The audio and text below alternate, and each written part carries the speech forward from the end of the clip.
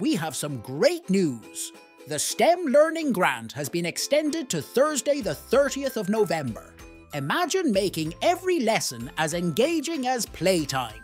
Hear from other teachers how they easily integrated Bebot into their classrooms, regardless of their prior tech experience.